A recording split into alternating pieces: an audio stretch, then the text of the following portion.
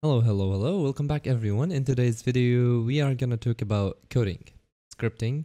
We talked about it in the previous episode, but we didn't explain much about it. I have a simple project with 2 cubes, and I have a script attached to this cube. We're gonna talk about this later, but first, let me tell you about the script types. Okay, so basically in Lua, if you right click and do create, and then there's Lua. So right now, there are 5 different types. So client and server, module, and UI.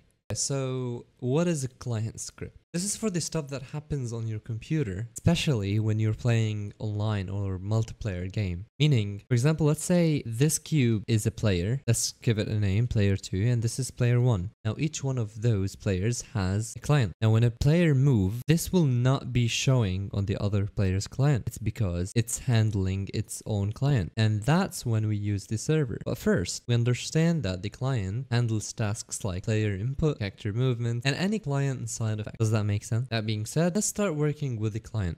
Now that you understand the script types, you must understand the life cycle. This might be a little bit confusing at first, but I'll try to explain it as clear as possible. So every script has a life cycle, and the life cycle can have different functions. Now the most common function that we're gonna be using: the awake, the start, the update, the late update, the fixed update. Now speaking of the awake function, this one is called when the script is first loaded, and it's also called even if the script is disabled, and it will only be called once. Same goes for the start, and it should be called before all start methods, or not should be, it will be called before all the start methods. As for the start's called when the script is first enabled. So whenever you enable a new script, this function will be called. And this will only be called once, like the awake, and it's also called before all the update methods. Here we have a bunch of different updates for the game logic, and this will be called before all of them. The update is called every frame, used for regular updates such as physics, calculation, or input handling, and so on, because this will keep updating over and over and over again. Now the late update is interesting because this will also be called every frame,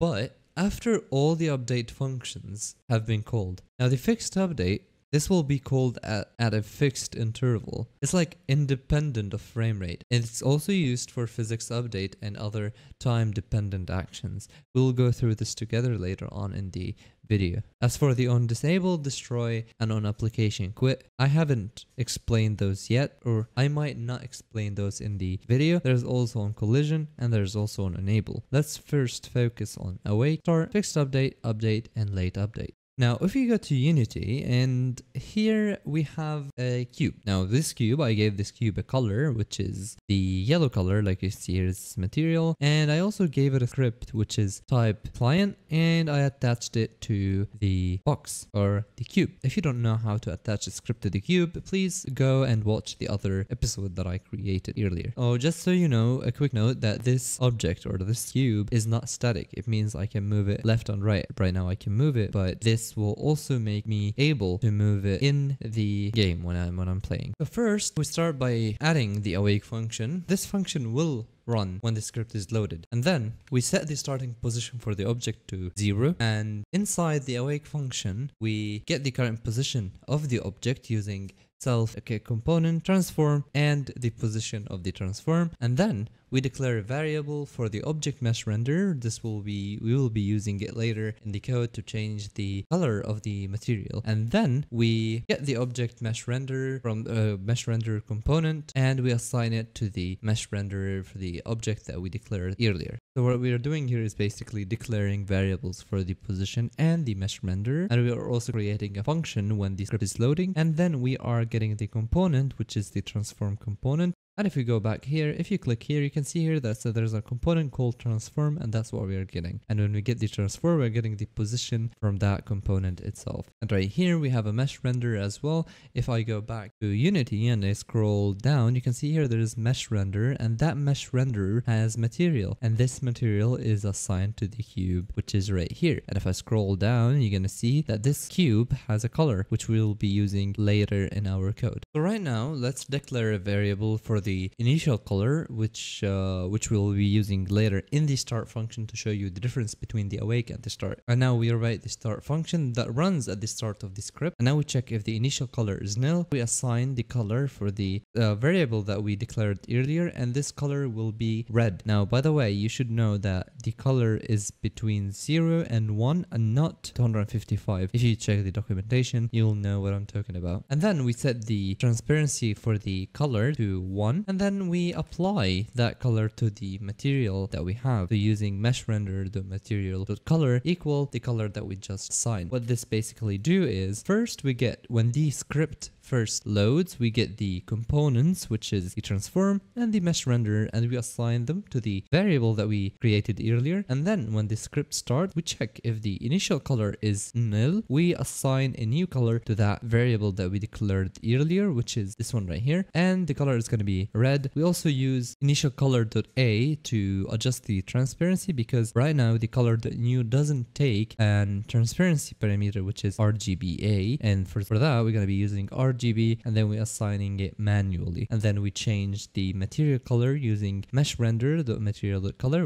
And now we initialize variable for tracking time, which is the current time. It's going to be 0, and the timer max, which means every 2 seconds. We are going to listen to the update function that runs every frame. And now we're going to check if the current time is more than or equal to the max time, which means that if the current time right now is 0, but if it goes above 2 or if it's 2, then we are going to create a new color, which is going to be a random color between 0 and 255.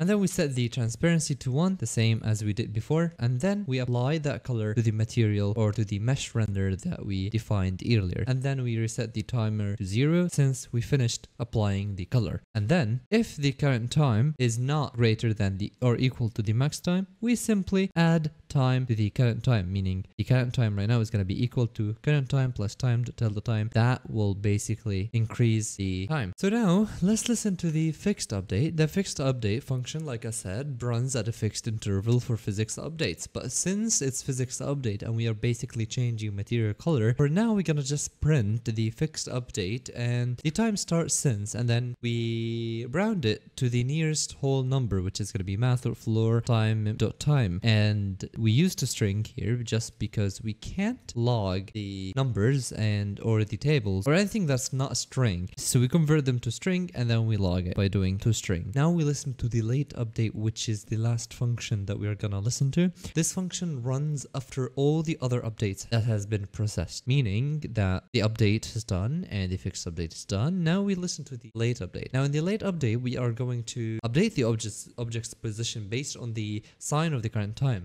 The object should start moving when all the other updates are done. To change the object position, basically solve the transform position, we're changing its transform, and then vector3.new, and then math.sign and time.time, which means that the object is going to be updated based on the current time, and then the position.y and position.z are going to be static, not going to be changing, because if you scroll up right here and you see that we declared a variable, or the starting position should always be 0, which we are basically overriding in the LateUpdate function. Right now, if we do Ctrl S and save the script and go back to Unity and we start the game, you can see here that the object is moving because basically changing its transform position every LateUpdate, and it's also printing that the fixed update, the time since start, it's repeatedly printing when did it start. And it's also changing its color every 2 seconds. But if I go here to Highrise and then to Studio and Virtual Player and we spawn another player and we bring it right here, you can see that it's not the same color. And this is because, and it's also not in the same position. And that's because the new client, we spawned a new client and this is not being handled on the server. So like I said, each one has their own client. And if we spawn another player, you will also notice that this player has a different color. If I switch between them, you can see here that everyone has a different color, and this is happening because we don't have a game logic that changes the color for all of the clients at the same time, if that makes sense. And that's it. I hope I covered all the script types and you know the difference between the client and the server-side script and what is the life cycle of Unity. I mean, it's pretty basic, it's straightforward, and if you guys have any question, please let me know in the comments. If you have any feedback, please also let me know, and I will see you in the next video. Stay safe and take care.